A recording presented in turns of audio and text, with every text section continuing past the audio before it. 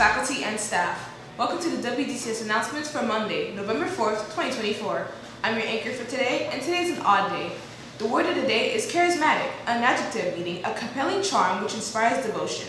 For example, the artist was so charismatic, their fans loved them.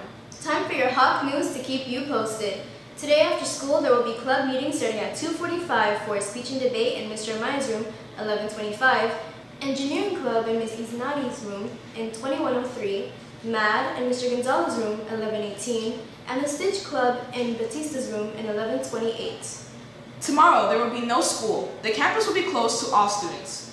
This year's homecoming dance will bring all the lights as DCS rolls out the red carpet this November 16th. Hawks, don't miss out on going to the most exclusive event of the year.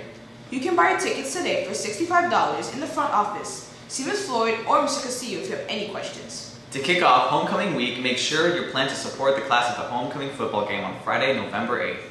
Admission is $2 and starts at 2:45. There will be concessions sold during the Black and Gold game. There's still time to join the Miami Shores Police Explorer program.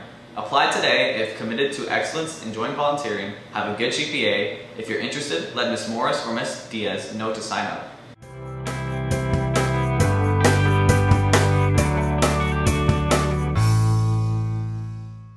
Our feel-good news story comes from Jerry Hicks, a carpenter in North Carolina. Master carpenter Jerry Hicks from Banner Elk, North Carolina, found $20 outside a convenience store, which he used to buy a scratch-off lottery ticket at Speedway.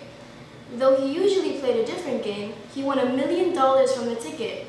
Hicks opted for a lump sum payout of $600,000, taking home $429,007 after taxes.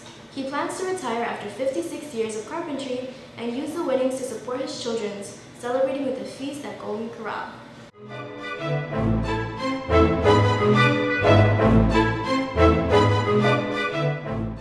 Our Nerdalicious fact of the day comes from outer space. Did you know that Venus spins backwards? Yep, that's right. Venus rotates in the opposite direction of most planets. So the sun rises in the west and sets in the east.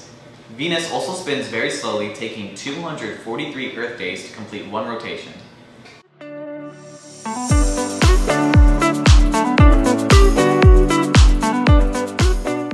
To end up on a spooky note, our quote today is from John Howard Bryant. That soft autumnal time, the woodland foliage now is gathered by the wild November blast. John Howard Bryant, he was one of the early editors of the first newspaper to be published in Berea County. Thank you for tuning in, Hawks. Have an epic day. Keep it fun and classy, and we'll see you next week. And that's a wrap.